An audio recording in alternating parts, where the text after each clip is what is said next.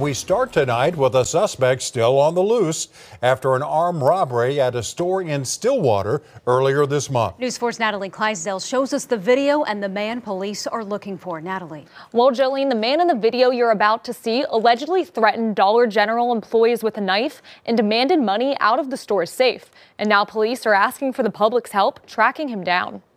Stillwater 911, where's your emergency? Hi, I work at Dollar General on 6th Street and we just got robbed. An unsettling night at a Dollar General in Stillwater. Someone came in here with a knife and stole our money. And about a week and a half later, police still on the hunt for the man they believe did it. And there's no telling what else he has. This surveillance video shows the suspect dressed in dark clothes walking into the store around 9:45 p.m. Friday, May 12th. It was a black man, about 6'1". He had a knife. He came in, he seemed normal, he was acting about battery. Okay. And then that's whenever he moved the clerk to the back of the register and then demanded the safe to be open. You can see one employee holding his hands up as the suspect runs out of the Dollar General with what appears to be a bag in his hands. He told us not to move. He grabbed all of the money in our safe. Lieutenant Lau says the suspect likely eventually got into a car and drove away.